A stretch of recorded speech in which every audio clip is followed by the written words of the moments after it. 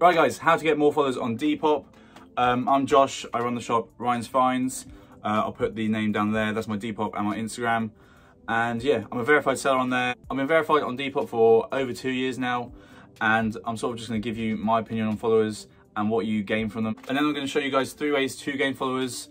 We'll go through each way, I'll show you what to do, and then I'll show you my favorite one at the end. Make sure to like the video, subscribe if you're new here, and follow my Instagram and my Depop. I've already shown you, but it's there. Ryan's Finds, RHINDS, But yeah, we'll just get into the video now, and hopefully this helps some of you guys. Okay, so I'm gonna start by saying, if I made this video over a year ago, it would be a lot more helpful. But as a whole, you don't need followers on Depop.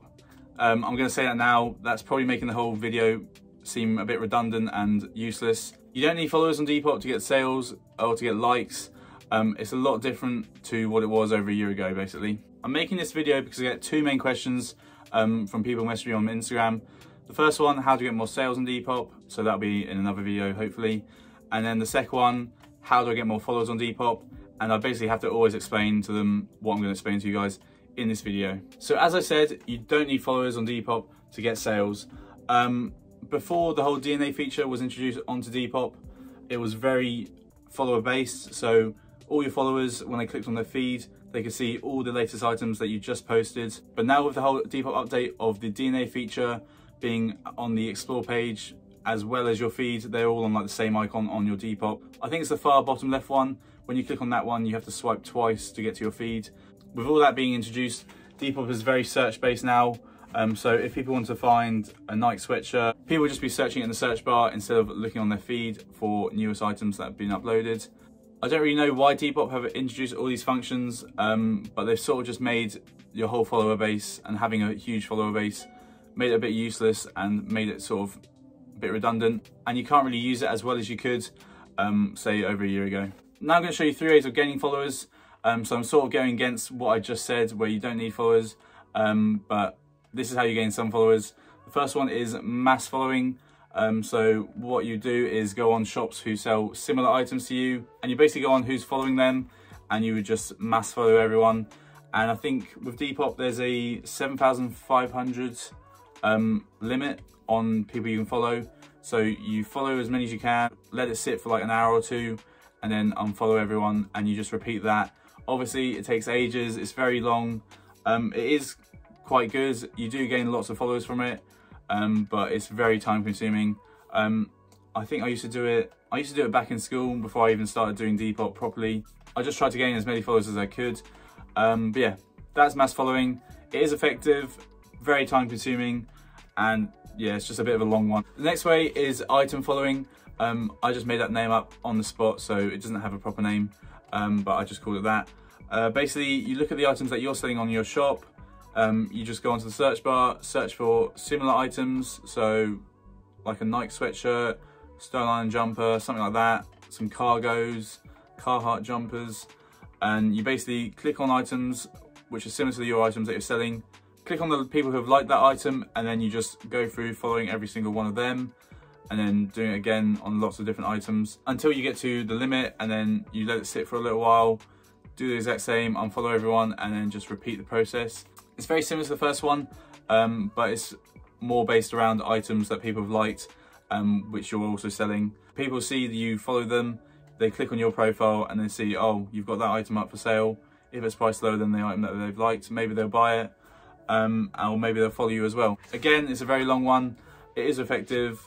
It probably helped more with sales as well as followers compared to the first one, which is mainly just followers. And then we have the final way of gaining followers, the best way, the organic way, which is post lots of items, post them consistently, spread them out over the week, good photos, just everything that Depop basically tells you what to do.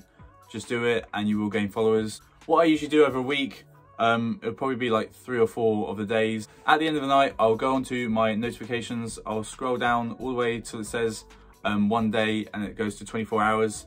And then from the 24 hours, I'd count all the way up, and I'll count how many followers I've gained in that day. I sort of just do that like 3 or 4 times a week, and it sort of just tells me how many followers I'm gaining on average each day. On a bad day, it's usually around 15.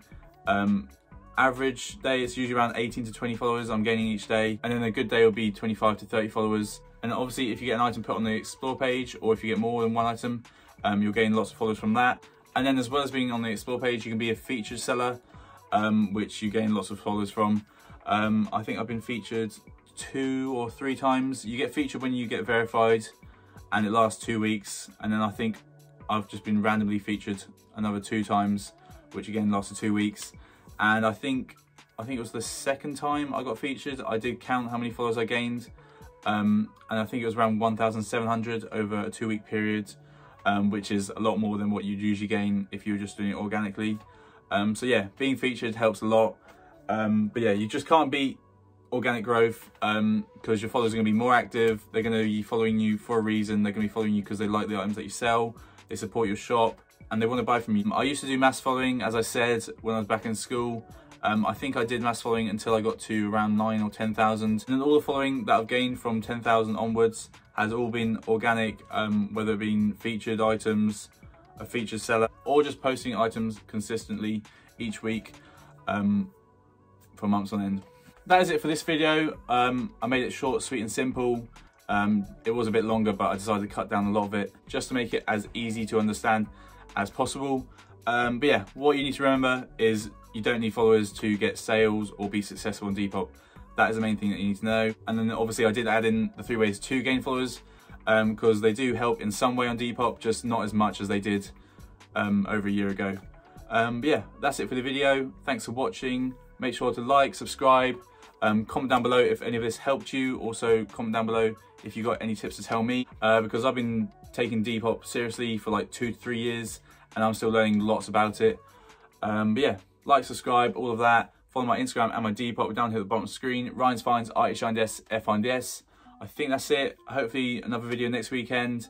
I'm going to keep on rolling out these Depop videos. There's going to be one on like photography, descriptions, how to get sales, stuff like that. Just the generic sort of bits. But yeah, comment down below what you want to see. Thanks for watching. Peace.